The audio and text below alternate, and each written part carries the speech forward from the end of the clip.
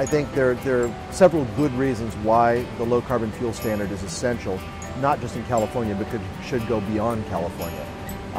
One, it's the right thing to do environmentally.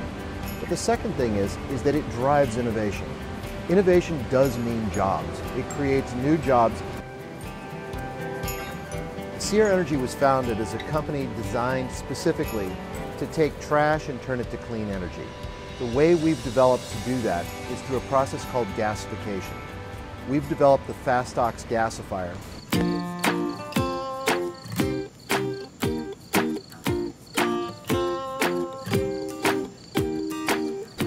One of the other benefits environmentally of Sierra Energy's technology is the fact that we can produce diesel fuel or hydrogen, and that would then compete with fossil fuels.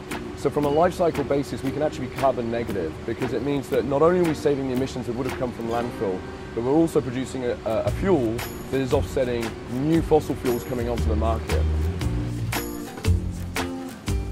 In our case, you get three things coming out of a gasifier. One, liquid metal. Two, liquid stone. And the third is a synthesis gas, or syngas. So waste gasification in general is basically the conversion of a waste into a fuel gas. Our main purpose is to produce a fuel gas that can then be upgraded to high value biofuels or hydrogen or electricity. Inside the FastOx gasifier at 4,000 degrees Fahrenheit, most materials known to mankind will break down at those temperatures. Materials that everyone knows, like the municipal solid waste, but also materials you may not have thought about before, like shredded tires, for example, that still contain a steel belt inside the radial tire.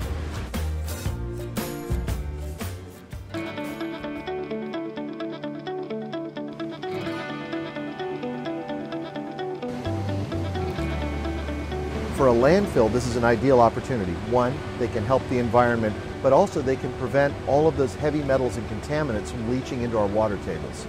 So they could divert new waste by putting it into our FastOx process and turn it into clean syngas and products, which actually would make them a lot more money than just throwing it into the ground.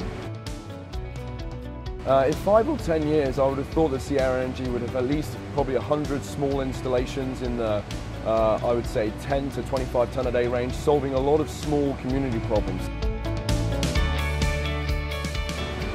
As California companies embrace the LCFS and communities do as well, the experiences we have here and the systems that are deployed here in California will lead the rest of the world.